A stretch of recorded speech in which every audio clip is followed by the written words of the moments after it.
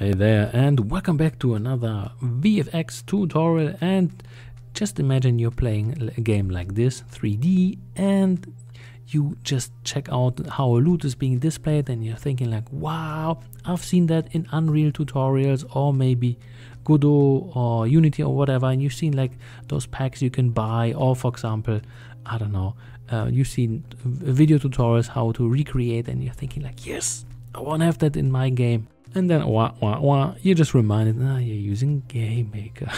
GameMaker in 3D, yeah, not gonna happen. So you're thinking, okay, should you scratch it? Like, it's not gonna happen. What a shame. No. Hold your horses.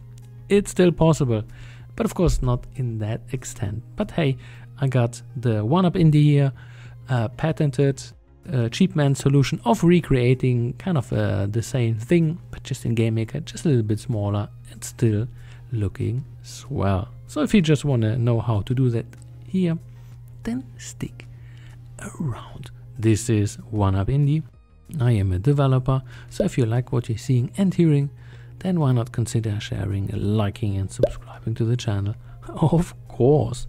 Alrighty, so here once again a little bit of a preview. So there are different variations. Normally you just have this thingy here going upwards. It looks like a line. It is not. I will show you how to create those in quotations textures.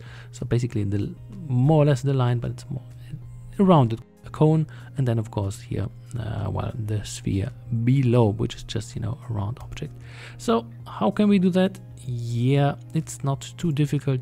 And basically the more important shape is that dude here. And you're thinking like, are you sure? Yes, I am, because I actually tried it. So it is kind of a cone shaped. So here you need to have rounded top and bottom corners. And then what we're going to do is make it kind of thin, something like this. And then the top one should be skewed a little bit to the center, so you definitely have this kind of pinhead shape where the top is smaller and the bottom is bigger. And of course, because we're using Infinity Photo, you have to do that through that little thingy here, and then this is how that works. A mini tutorial how to create that. So hopefully, yeah, so this is what we're gonna have. And that is the shape. And then the next thing which we're going to do and apply here is just to have outer glow, wop, and then I don't know, don't have the opacity too much, and then export it as a PNG, of course, without the background. So something like this, of course, a little hard to see. And that's what you do also with the rounded thing. Just have a round shape, a blob, I don't know, a circle, then apply a glow, and boom, we are fine. So let's go into GameMaker. And how can we do this? Well, kind of easy. So first of all, we create a particle system, and here we're going to change quite a few values. So here I'm going to rush through it. So first of all, we apply our loot line. So basically this is this dude here. So here, and of course it's quite big, could be smaller, so this is just a little bit of overkill from my side, but hey, why not? So what do we change first? So first of all, let's make this going into one line. So the direction is 90 by 90, so we're just going upwards in one line, which is definitely better. Of course it's still looking quite spammy, so we just go and have -5 or -6 as a value. As you can see, now it's not too much. And of course we want to have it from one point. This is important.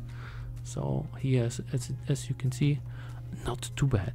And then we can customize a little bit further and say like, hey, opacity of 50, so it's not too oppressive concerning with the color. And then we just go, I don't know, let's go with some nice yellow. And the next one also 50. And then let's go a little bit more to the orange range. Nice. And then the last one also 50, or maybe even less if you like. It doesn't really matter. So this is up to your liking. And if you're seeing like, hey, this is definitely nice. Just a little caveat, that thing is huge now. If I would put it into the game, it would be kind of a little bit way too big, so therefore we need to change a few other values. So first of all, maybe the life, so 40 by 80, so we kind of have a consistent thing. Then maybe reduce the speed quite significantly. I don't know, that was 0.03 and 0.5. So here it's now looking a little bit like a laser sword, which is kind of nice. And then, well, we need to change the size 0.0 because that dude is way too big. So basically these kind of values we can take over also.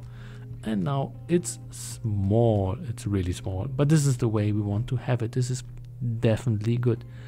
Just a little caveat, if you put additive, it definitely looks nicer, but then where you have the additive effect, well, at some point you will have white in the inside. So here just take that with a grain of salt. So here play with the alpha values, and maybe you don't want to have it or want to have it. So this is then definitely up to you. And here, I don't know, do we want to play with the values? Yes, we want to. So 5 and what do we have here? 2.2. And here we go. This is what we wanted to have. So for example, if you just wanted to have that, well, then the tutorial is finished for you. Hopefully you got what you wanted. Of course, the rest is now additional stuff if you like. So one thing which we can do is put a wiggle on the orientation. So 0.3, and then it will, you know, wiggle a little bit, maybe 0.2, and it may look kind of nice. Then the next thing which we can have is our ball. So we just duplicate. So first of all, rename it. That is our line. That is our ball. And here we just change not too many values, just the image. So basically of the ball. Of course, you can use the well, one of the ones which are, you know, preloaded, or you make your own. And as you can see, wobbly as hell. Let's make it 2 by 2. Make it additive also. And it's looking nice. So here, that was that. Additionally, we can duplicate the line and make it go up. So basically an internal mini wave going inside and going upwards. So what do we do here? Well, kind of easy. We just once again have the same line here, make it a little bit less spammy, so minus 30. But then what we're gonna do is create an alpha value of 20, because we don't want it to be too oppressive concerning in color. And then, I don't know, going to 0. And now we have to shoot it up. So no, not you. We have to go with a speed value, let's say 0.3 and maybe to 0.5, and now it will go upwards. And then once that is, it becomes a little bit nicer. So here, for example, it's not too visible. So let's say you don't do that with additive. Now you see a little bit that stuff is going inside here. So this is the idea, that you have kind of an internal thing. But of course, if everything is additive, at some point it becomes all white. So hopefully it's visible. It's like a slight effect, but it's kind of cool. And then the last one is, once again, we just copy paste, duplicate, and call that pixel. So basically pixels going upwards, just, you know, so you can actually see all that stuff. Come on, why is the spectre always disappearing on me? Yeah, so additive, no. Ball additive, we can have that. All right, so for the pixels, we just take once again the same values, but now we don't want it. We just want to have one pixel going upwards, and now we need to spam them. First of all, not from one point, but here from a, you know, kind of a range. So we can just say like, what do I use for the pixels? 9.7. Okay, here we go. 0.97. And we have kind of this range. We can actually drag and drop that. This is kind of neat. And then we just rush them upwards. But of course, you don't see anything because they are super tiny. So what do? Well, we just go with a value of 1 and 1. And now you see hopefully some pixels going upwards, but they should be going upwards a little bit longer. And as you can see, they are now here. Of course, make them a little bit faster concerning the speed. So here 0.3, 0.7, something like this. And as you can see, looking nicer. But of course, here at the end, we need to kill them so they nicely fade out. But of course, this is going a little bit too fast. So we just use a negative increment concerning the speed of, what did I put in here? 0.05, something like this. And then at some point they will, stop here, which is kind of the effect which we wanted to have. And then we can spread them a little bit to the left and to the right. So something like 80 and 100, and then they can just go upwards and downwards. And that's pretty much it. So for example, we can actually use and abuse our thing and import it into our game.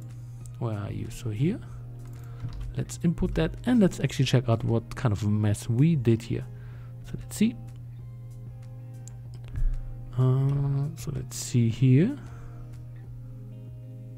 Yeah, looking swell. So here, kind of a neat effect. So of course here this is with tons of additive blending, and sometimes you just want to have something like this.